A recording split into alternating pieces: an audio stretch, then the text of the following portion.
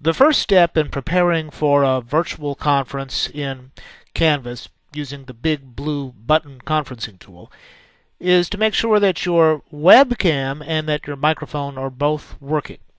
In this case, the webcam is a simple plug-and-play type of device. The audio is supported with this headset and microphone combination, which is also plug-and-play. It's a USB type. The long and short of it is to make sure that they're working. You can do that with a test recording such as this, which I am doing now in Windows Live Movie Maker.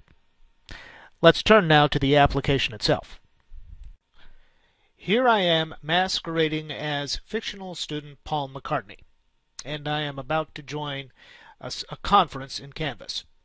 So on the left in the course menu, there's a button to Conferences. So I will click Conferences, and I will see in a moment the course conference that has been created by the instructor. So I will choose Join It Now. And the conference environment will load shortly.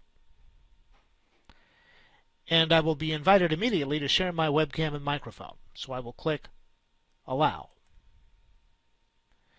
And I can see that the microphone is working, but for purposes of this demonstration, I'm going to change my microphone because I have two of them here, and one of them is being used for this recording. So I'm going to choose my webcam's microphone, and then I should be able to join the audio just fine. Ultimately, you'll want to join the audio so that you can both hear what the presenter is saying. In this case, the presenter is the instructor, and also be able to use the microphone yourself. This is the conference environment. In the middle is this splash screen, I'll call it. And this is where you can load PowerPoint presentations, documents, and other things.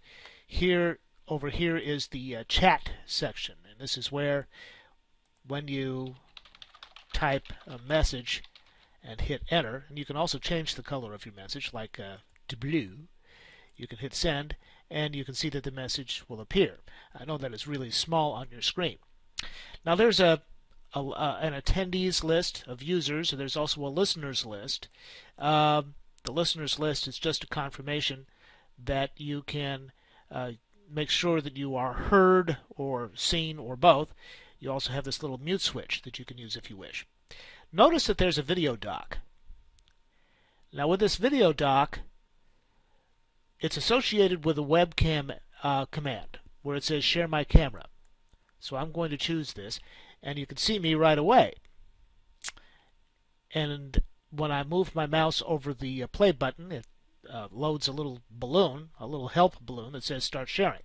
I click that, and you can see that my image is now being shown in the conference as well as my audio is being heard. Now from there you can actually rearrange part of the components of this yourself. You can even get rid of this, and you'll notice that it's being hidden at the bottom of the screen where it says default, and you can move this around. In this manner, I'm looking at where the meeting is being created on another computer, by the way. You can put yourself or any of the components of the meeting wherever you want without disturbing the meeting as a whole. And so now you've joined the conference, and you can engage in conversation at the same time as everybody else.